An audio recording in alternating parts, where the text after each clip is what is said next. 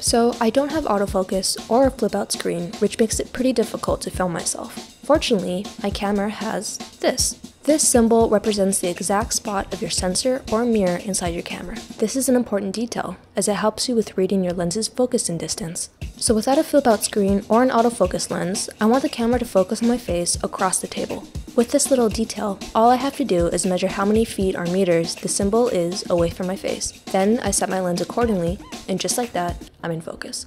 I usually use my hand to measure, but you can use a tape measure or even the app on your phone to measure accordingly. If you enjoyed this video or learned anything new, feel free to like and follow for more content.